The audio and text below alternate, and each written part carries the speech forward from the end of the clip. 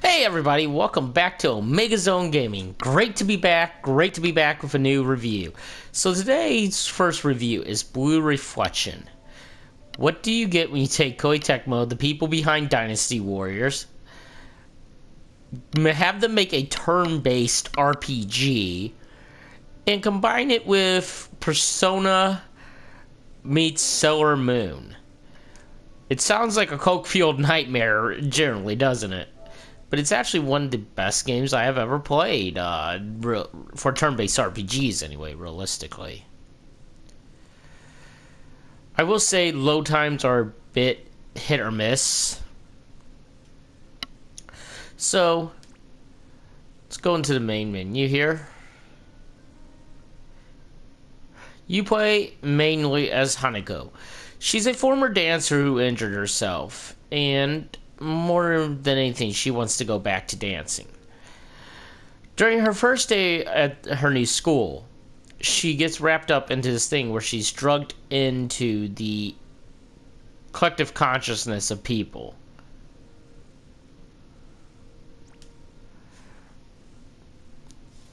So, to surmise, this collective consciousness normally is okay. It works well. Unfortunately, sometimes people go what they call rampant in this game, which means they are letting their emotions out at a higher output, and monsters within inside the collective area are attracted to these emotions. She vows to stand by her two new comrades, Yuzu and Lime, after they explain that one wish can be granted for those who help save the planet from this collective conscious outbreak. And her wish, of course, will be to dance again. Or at least that's the setup as of now.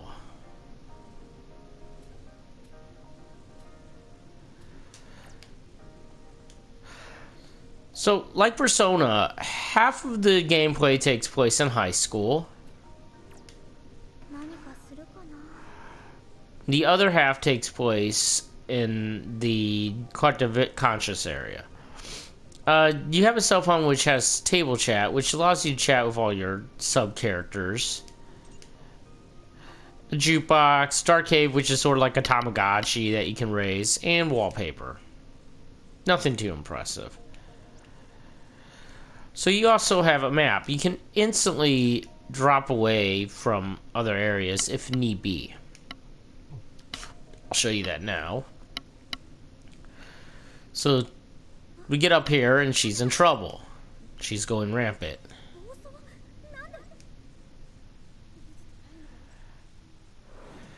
So now we're going to go into the dungeon-esque area of the game.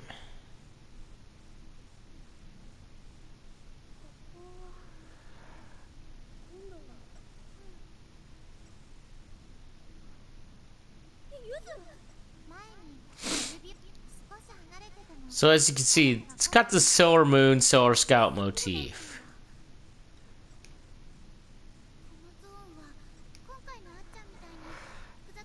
The story bases itself around person's emotions quite a bit. And that's really good for the story, especially for Hanako. She starts out as an aggressive character who really doesn't care about anybody, but she grows as she gets, more powerful within the game and realizes that people need her. I, for one, love this story. It's simplistic, yes, but it does work, and it works well. I'm going to give the story a 5 out of 5, straight up.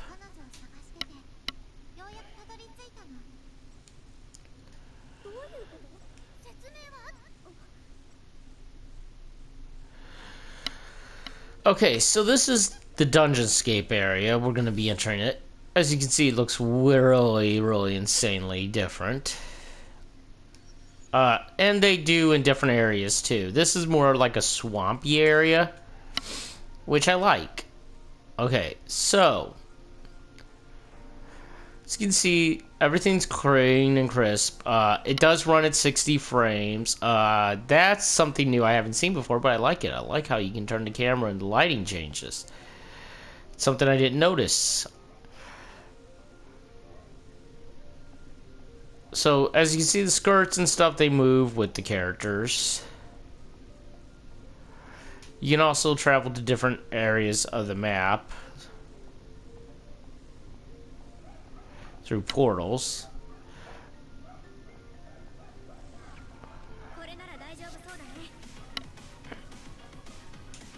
And they give you really good close-ups onto the characters and enemies. It uses a similar to Final Fantasy X or World of Final Fantasy grid system. You can charge single or multiple monsters for attack. Of course, when you do that, you get pushed further back. As you can see, it is really flashy. It is set up to be really flashy.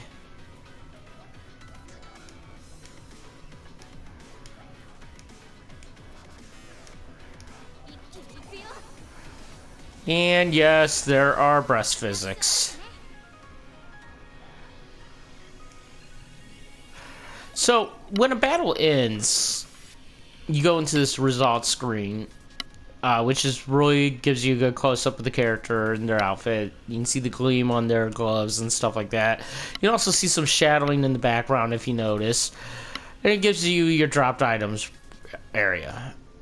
Overall, I love these graphics. They're simplistic, but at the same time, they pop.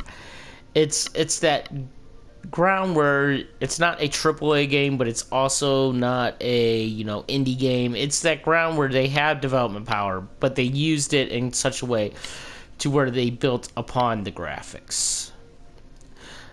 So, graphics, I give a 5 out of 5. I love the way this game looks. It may not be Persona levels of impressiveness, but it does draw you. Okay, so audio. So when it comes to the audio of this game, the music are J-pop-ish type tunes. They obviously were going for that. There's also relaxing world traversal tunes, so you get a good mix.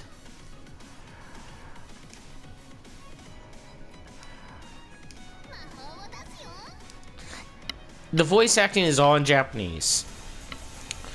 So if during story marks you have no desire to, read, this game's probably not going to be for you. But I will say the voice acting for the characters is bloody brilliant. It's some of the best I've ever heard.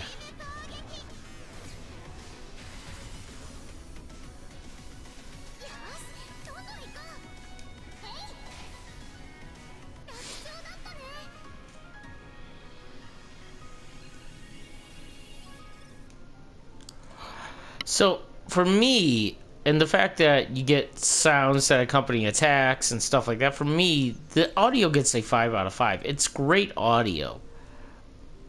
It's fantastic audio, in fact.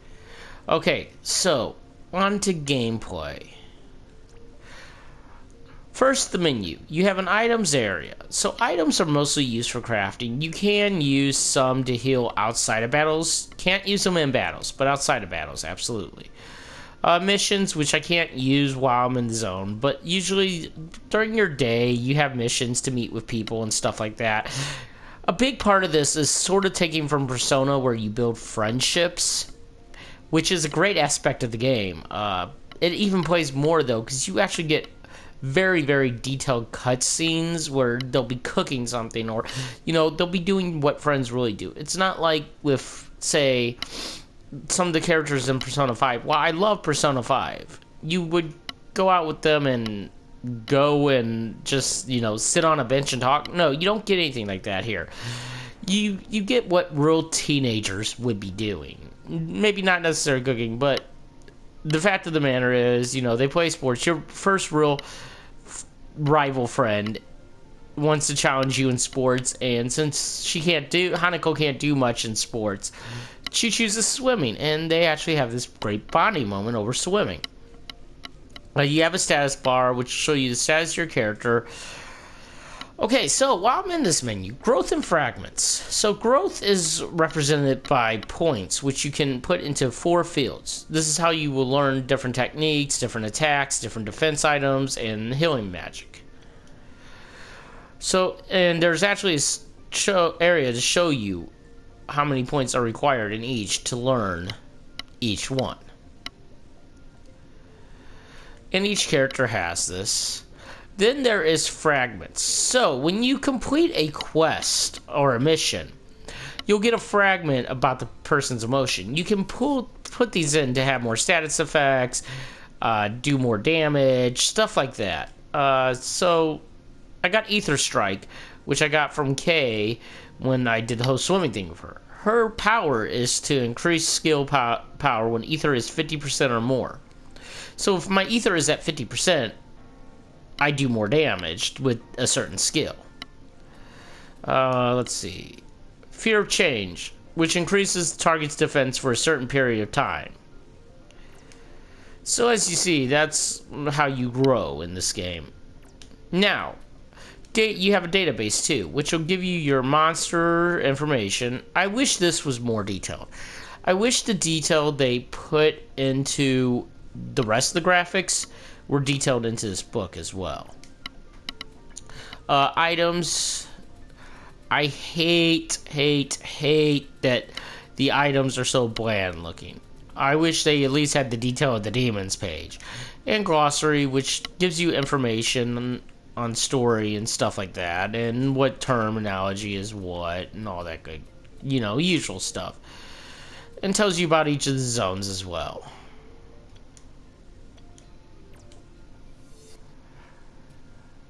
And then, of course, there's the usual help that gives you the battle fundamentals and all that stuff. Then you have your settings, which you can adjust your BGM, all that stuff. Audio, basically. Vibration, text audio advance, whether you can skip an event or not, your camera stuff, and then difficulty, which I'm guessing, you can change at any point. I'm playing on easy now because I just want to get through the story. That, and there's a very important reason in the gameplay department. This is my one big flaw with the gameplay. You don't feel rewarded for combat. If you're going to just do the story and not worry about fighting anything and try to escape every single time, by all means, knock it up to hard. But if you want to still play the combat, you can, and I recommend easy or normal for that, because this sort of has a Lightning Returns vibe where you don't earn experience for killing monsters. You earn experience for completing quests and missions. So that is the one negative. Okay, so in combat now. As I mentioned earlier, you have what they call the timeline. It's sort of like the grid from World of Final Fantasy or Final Fantasy X that moved your characters up, that showed who gets to go first. So you have multiple options. One I obviously haven't unlocked yet. You have Attack, Overdrive, Ether Charge, Support, Escape. Support is support abilities like Magic Increase Attack with a Raised Sword for that one. Attacks, you have multiple attacks. Selmo Ace being your base slash, which will cost you no ether. Every other attack will cost you ether of so much though. Overdrive, which puts you into an overdrive mode. Now you can only use this at certain times right now, and I believe all your characters have to have a certain amount of ether built up. And then you have Ether Charge, which increases your ether if you're low on ether, since you can't use items. Escape allows you to escape from battle. So we'll start with a base attack. You see how much that knocks me back. So let's exit out again. I'm in the attack section on the timeline. Selmo Ace knocked me back 5. I'm going to attack with it. So it's a basic attack. Then you have special attacks. Let's use Strawberry Comet, which targets multiple characters.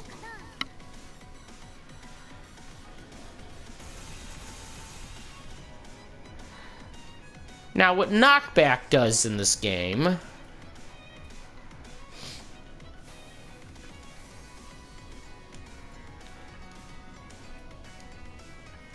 See if she can do a knockback right now. So he was weak, so he died. But what knockback does is essentially cancels out movement and knocks an enemy back.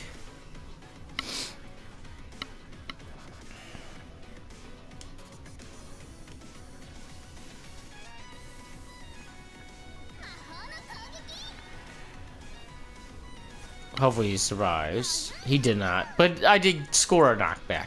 So what that would normally do is actually knock your character or the opponent back. You can work both ways.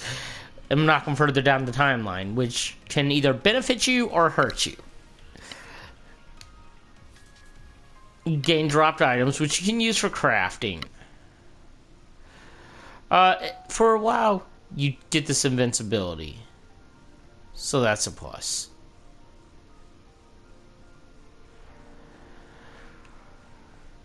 Combat, unfortunately, I have to dock a point off of.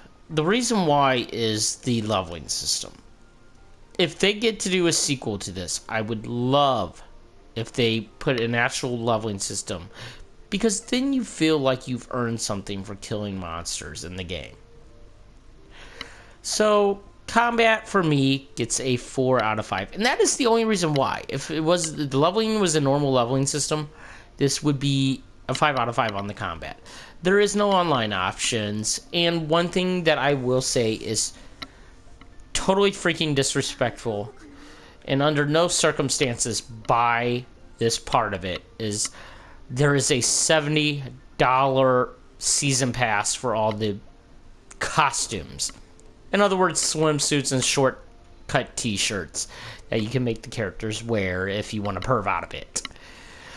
Don't spend that $70. There's one special event. One. And they're charging $70. If it comes down on reduced price to $15, by all means, because buying them all separately would be about $100. But under no circumstances, give them $70 for that season pass. So we gave everything but combat a 5 out of 5. Story got a 5 out of 5. Audio got a 5 out of 5. Graphics got a 5 out of 5. Story gameplay got a 4 out of 5. Blue Reflection gets a 5 out of 5 from me, even with that 4 out of 5 on combat. If you are looking for a new turn-based RPG, you finished Persona 5 and World of Final Fantasy, and you need something new to whet that palate for turn-based, this is the game to do it with. Especially if you're a fan of the Persona-esque friendship-building stories, as well as anything Magical Girl like Sailor Moon or Card Captors. This has that in there. I fully recommend and endorse this game. I do not endorse the season pass, but I fully recommend and endorse this game. I do say it's worth the $60. You pay for it. It will get you several hours in the base tutorials. I think I've seen playthroughs that have lasted a total of 40 plus hours, and I'm not sure how many hours I am in. I'd say I'm probably about 7, and I'm only up to like chapter 2 or 3. So the gameplay is worth it, minus no leveling, traditional leveling system, I should say. The story is definitely worth it. The music is fantastic, and the graphics are gorgeous. They're not Persona 5 levels of gorgeous, but if you can turn off your filter to Persona 5 is the best looking JRPG of all time for turn-based, you'll love the look of this game. So, I will be back later tonight with a review of Tokyo Xanadu. I am getting really into the JRPG stuff again. And then I am also going to be working on a Mafia 3 review here soon. I haven't gotten too far into Mafia, and Mafia is an open world GTA clone, so you guys are going to have to give me time with that one. But it will be coming. Until next time, this is Omega Zone Gaming. Like if you like, subscribe if you want, comments if you feel the need. And as always, everybody, have a good one, and I am out.